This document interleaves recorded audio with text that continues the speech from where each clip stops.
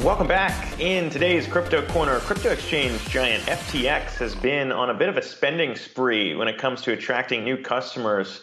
Not only did they become the first crypto company to win naming rights to a major U.S. arena in their sponsorship of Miami Heat's arena, but they also shelled out $210 million to rename a major esports brand TSM to TSM FTX. And now FTX is making history again, this time becoming the first company to work out a new partnership with the MLB to get FTX brand patches on umpires for the upcoming season.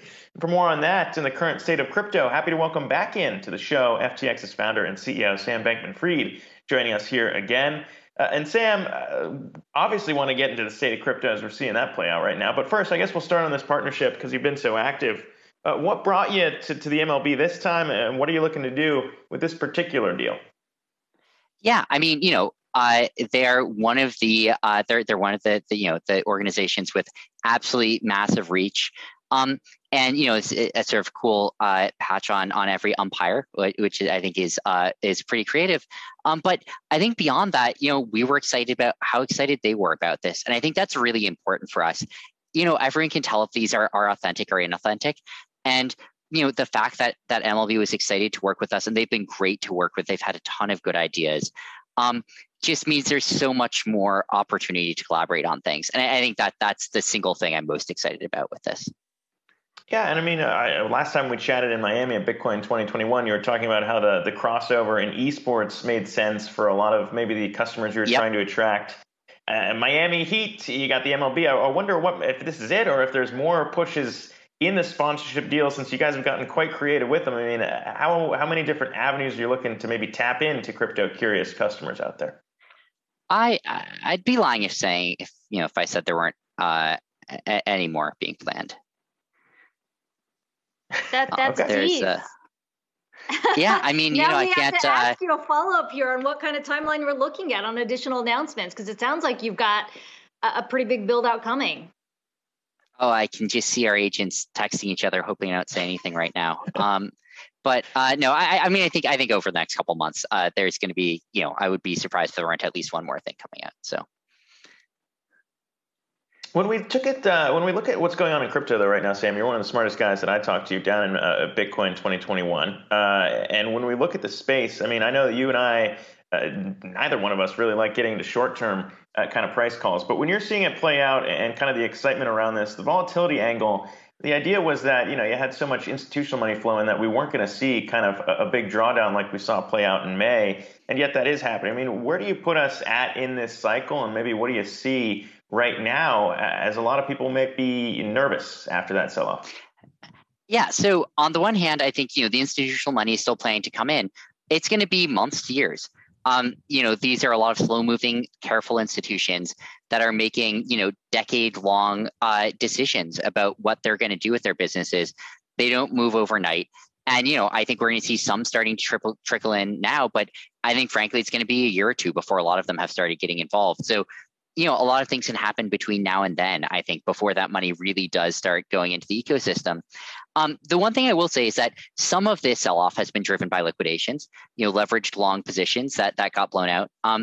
And the potential for those to drive things down is down. There's a lot less of that now. Just open interest is down a lot. A lot of the people who could get liquidated did get liquidated. There's a lot less froth in the market, and you can see this from a lot of different aspects. One thing I often look at is the interest rate curves in crypto, whether you're looking at borrow costs or whether you're looking at futures premiums. Both of them, for the first time in a year, are showing negative interest rates looking over the next few months, which is, while not a bullish sentiment, it is a sign that people are no longer holding a lot of net risky long positions. If you look at some of the notes we've gotten from some banks, I mean, it seems to suggest, if we're talking about institutional investors, there are those who have sort of exited their positions, maybe on the back of some of the volatility. Yep. I wonder what you've seen on that front. And if we're talking about a catalyst to push the price even higher, does it ultimately just come back down to institutional money, or are there other levers that you're looking at? Yeah. So first of all, I totally agree. I think short term, this is very bad for institutions. And in terms of their excitement about crypto, I think it's going to delay their entrance to the space by months. And I think it did cause some of them to sell out. And I don't think it's going to stop them from coming in, but I think it's just going to be slower. Other than that, what could cause further excitement? I mean, anything could. Who knows, right? Like if Elon falls back in love with Bitcoin, who knows what happened to markets? But I think that like one example could be starting to see more integrations of crypto into the world, starting to see it used for payments, starting to see it used. I mean, you had the El Salvador announcement. I don't think that's that big in and of itself, but if it is the sign of further government acceptance, that would be big. Starting to see regulatory clarity, which I think will come, but it could be a little while. But if that starts to come out, especially out of the United States, I think that will help give this space the comfort to move forward on some things. And starting to see a lot of infrastructure providers start to integrate crypto into their services.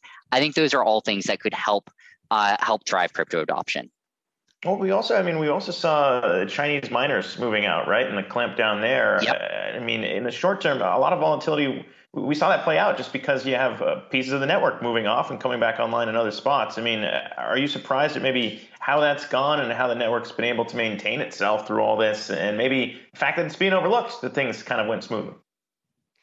Yeah, it did go surprisingly smoothly. I think part of this, honestly, is like there's sort of the lowest cost ways to mine Bitcoin, but there is enormous potential to quickly spin up higher cost ways to mine Bitcoin. So there's a limit to how much this can blow out and how much the network can decay from this. These miners had months of warning. They weren't sure, I think, that they were going to need to move out, but they knew there's a chance. Many of them were making plans, securing alternative sites in other jurisdictions. By the time it happened, I think a lot of them were ready for it.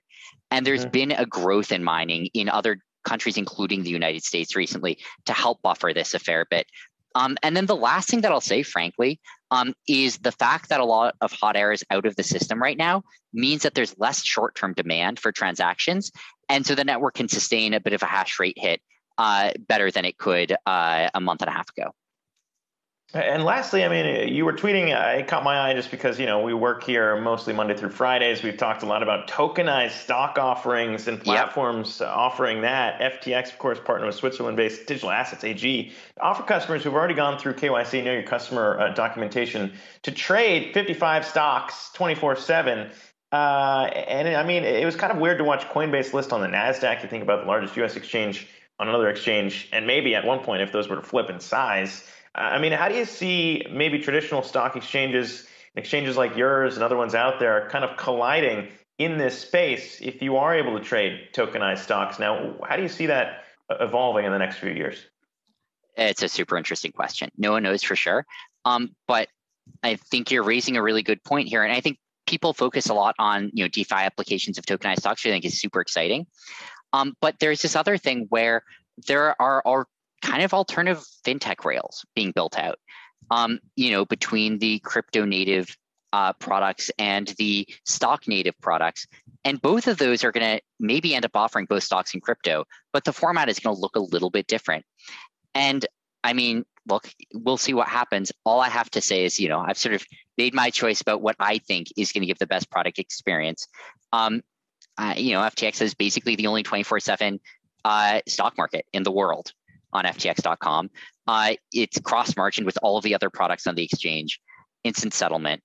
And I think there's a ton of room to innovate in all of these categories and a ton of room to build a really beautiful, powerful user experience in a way that I think everyone feels they're not quite getting with their current products. And this is like a core thing I think we come back to again and again.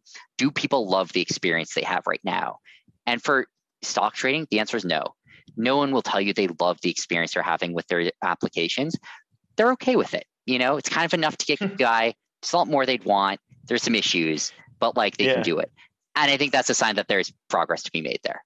And I think it's probably a sign as to why you're spending so much on these marketing deals to get more people to be taking a closer look at FTX. But Sam Bankman-Fried, always love having you on, man. We could talk for hours, but hopefully we get you back on soon. Be well.